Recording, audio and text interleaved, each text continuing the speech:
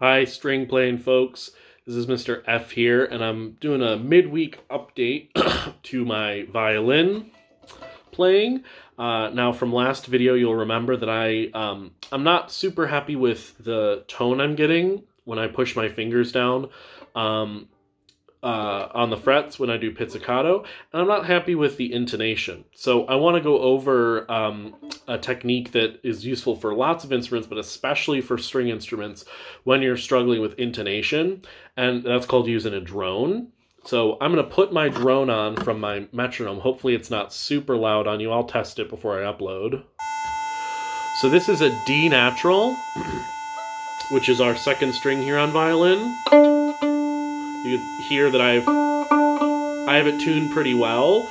So I'm going to go through a D major scale on the D and A strings and listen to my intonation. I'll probably play each pitch a couple times, but...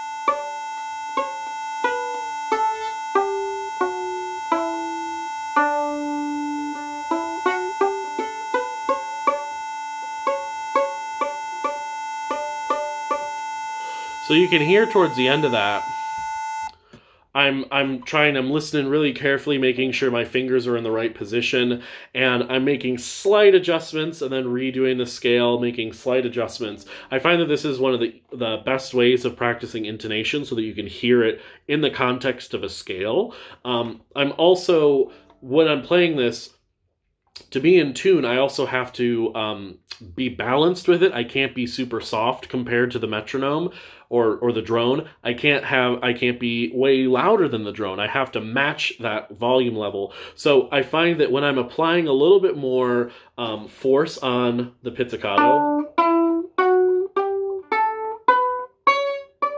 sometimes I go a little too much. I think there's a good balance to get there, but when I'm putting a little bit more pressure and getting a little bit more sound out of the instrument, I'm finding that my response and the tone quality is a lot better and is a lot more resonant.